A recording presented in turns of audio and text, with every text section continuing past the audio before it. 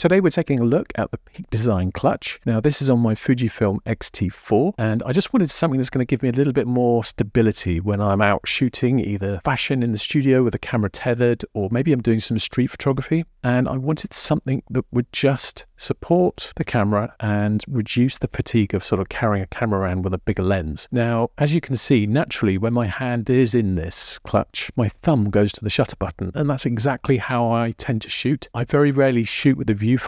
When I'm filming, I tend to use sort of a waist level type scenario setup. And also, you know, when I'm doing street photography, I do like to use it as a waist level, shoot from the hip rather than to your face, and that sort of takes away the attention of you taking pictures. Yeah, let's get back to the clutch. So very simple design. Have a look at this. It threads through, this strap threads through this triangle little split clip, and that just attaches to the camera mount there, strap mount. You have this metal clip here with an adjustment strap, very easy to adjust. Hand in, adjusted, easy as that. And then underneath, we have the Peak Design camera plate, and we have an anchor, which is easily detachable and reattachable underneath.